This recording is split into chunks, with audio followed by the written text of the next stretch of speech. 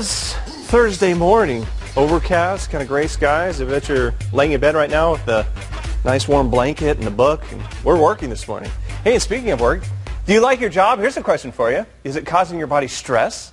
Forbes magazine says most of us don't like our jobs, and our jobs create health problems. Joining us this morning, husband and wife team, Dr. Mark, or I should say Dr. Kim, as they turn the camera, Dr. Kim Duramo and Mario Torres Leon, to help us understand what our bodies are telling us. I was sitting with you on a break a minute ago, and we were talking about this because here on the morning show, we all love what we do. We love what we do, but our concentration after we leave here is about getting sleep. And we got to get to bed, and we got to get our sleep. And you're saying that, you know what, if you love what you do, that's good.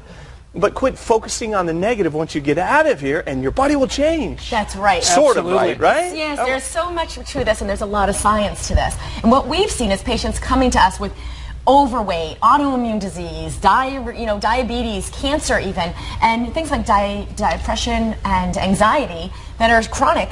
And we find that there's so many things we can do medically, but that the greater majority of what's happening is in their life and in their lifestyle. Something we do every day. Our job can actually be making us sick in a way that the medical community doesn't have the answers compared to what you can do for yourself. So is this the part where a lot of people come to you guys and say, maybe there's a medication I should be taking for this? But you know, maybe not. Maybe it's all up here, and be able to change your mindset. And the fact of the matter is that many people, they're thinking, I'm feeling X or Y, I have to get some medications. But we do not go into the root cause. What is it that is actually causing this?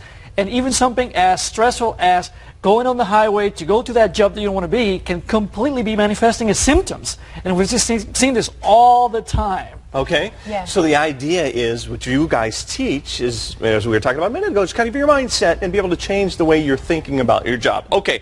3 great points that you guys have to listen to our bodies is getting clear and understand what's important. You want to tackle that one? Yes. Absolutely. Well, this one patient we had with autoimmune illness had seen several different specialists being put on several medications, and through working with us, we actually got her clear on what is most important in her life. And it turned out spending time with her kids was so important, and she was missing that. So her system was suffering. She was super stressed from what she was doing because she had a long commute and long hours, and it was really deteriorating her health. But if you get clear on what's most important to you, what feeds you, what nurtures you, what you love in your life, and you put that into your life every day in some even small way, it actually rejuvenates you and changes your chemistry in a way that can save your health. I love your passion. I can tell you're passionate about this. You know, the way you're talking, because right, I mean, the way you think and the way, you know, like you were saying a minute ago, that the possibility down the road, if you change this toxicity in your body, you can change that, right? The way things are, your thoughts are toxic. It makes all the difference from getting you off of 5 antidepressant medications, or she got off of all of her autoimmune illness related medications, because it's a stressful, toxic, inflammatory response that's going on in the body that you can actually make changes to release completely. I love it. Okay, let's go to number 2.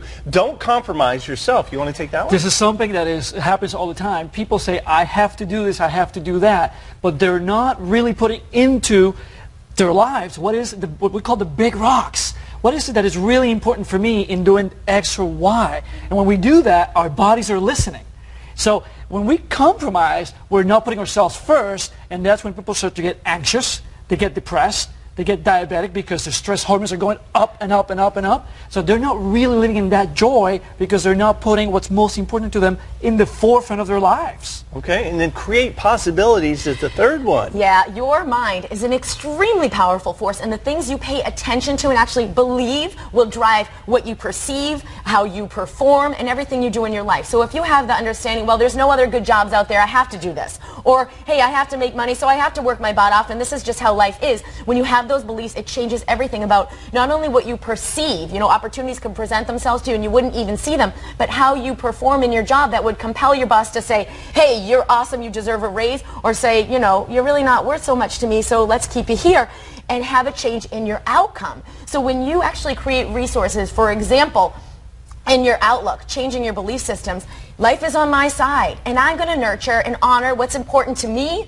and that's going to create possibilities in my life. It actually changes everything that you experience because it changes your hardwiring neurologically. We've trained people to do this and have had extraordinary changes. Let's talk about the training. Go ahead. Yeah, go ahead. This is really amazing, Brad, because our thoughts are chemical processes, and they are talking to every single cell in our body. So what we're saying is that when we start to create those possibilities, our thinking will be sending those messages, and the experience of health and vitality just goes whoom, right through the roof. How do you tell somebody that maybe doesn't have the mindset to be able to change that, who's complacent, maybe thinks, I can't do it? The best thing to do is to focus on what is important to them and what they really want. What's important and why are you even doing this job? Well, I want to make money because of my family. So maybe their family is a really important thing. I want to provide for them. I want to be a success. I want to have time. I love my children. What are they most passionate about? Because that's going to immediately increase your endorphins, increase your oxytocin, decrease your perception of pain, and actually reverse the toxic process that underlies cancer, diabetes, heart disease, and overweight. And it's really amazing because when we see this, we've seen it in MRIs, we've seen it in nuclear medicine, the brain is lighting up, it's active when we're living from that place of passion and creating the possibilities that we want. Everything in your body, neurologically, is just getting activated. It's unbelievable, and there's so much evidence behind it. So it's great news for everybody out there. When you turn someone on and inspire them, you don't have to start doing therapy to help them figure out what's good for them and what they should eat. An inspired person is going to do those things naturally. But just by talking to you two, I'm inspired this morning because I was talking to Raul a minute ago. I'm saying, listen to these two over here. They're so passionate about what they're doing. And I said, how can we be inspired? Because we got to get up so early in the morning, and then we got to get home. We got to take care of the kids. Then we got to find time to nap. Just change it up a little bit. Right. Up here, folks. This is an example right there, changing the neurology. Just look at yourself smiling. Yes, I love it. Thanks, you guys. Coffee now. Thanks for the passion. Thanks for the energy this morning. Appreciate you guys coming on. Well, we're going to toss it back over to you.